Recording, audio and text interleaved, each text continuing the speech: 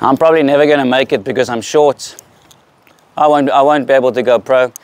Or I'm a giant, so I'm just too slow. I can't, I'm giving up. Cheers, guys. Guys, you're wondering, you are a very tall player. You're wondering if it's worth it for you to give it a go in tennis.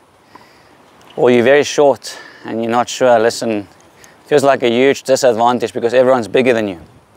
I mean, you can just, there's pictures on the internet of Schwartzman and Isner.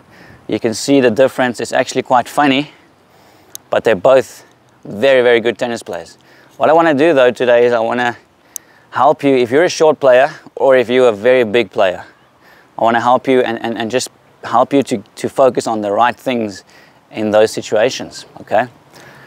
Let's focus on when you're short. When you're short, the first thing you have to realize is your serve will not be as big as a tall player, okay? So is it good to focus on your serve? Yes, but is it going to be a weapon? No. So don't put all your focus there. What can be a weapon when you're very short? You can be extremely fast on the court, okay? If you're a short player, forget about having the biggest shots. Work on them, but forget about having the biggest shots. Focus on having the biggest legs and being extremely quick on the court, okay? So the only way you're going to be able to compete as a short player is you need to be physically a machine, okay? It's possible if you focus on your legs, fitness, explosive power. Be the quickest on the court because you're shorter, you have less body weight to carry around, okay? Now, if you're a giant, what automatically happens if you're very, very tall? You're going to be slower. You're going to be slower on the court. Things will just be slower. Most very tall players are just a little bit slower on the court. They do focus very hard on becoming quick, but they'll never be one of the quickest players on the court, unfortunately. What do they have? They all have big serves if they work on it. So if you are a tall player, make sure that you develop your serve.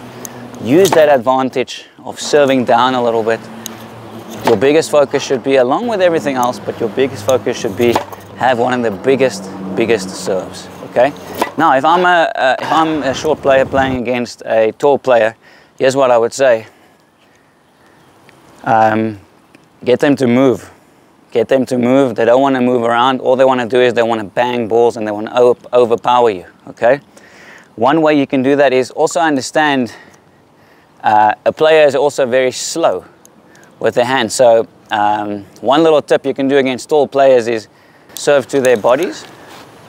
Serve to their bodies because for them it's very easy to stretch because they're tall. If you serve into their body, they're slow, they can't really get it. Okay, if you're a tall player playing against a short player, obviously what you want to do is you want to overpower them as much as possible. You got to be aggressive. As soon as you get into long rallies, they're gonna outlast you. Same thing on the serve. When you're playing a short player, don't serve into the body because they're very quick. They are extremely quick, but they're short. So when you serve wide, they won't be able to get there. That's just one tactic for each player. But I wanted to just help you guys understand that it's not a disadvantage if you are tall or short if you know what to focus on. Okay guys, short little video for you. I hope that helps you. Keep pushing. See you for my next video.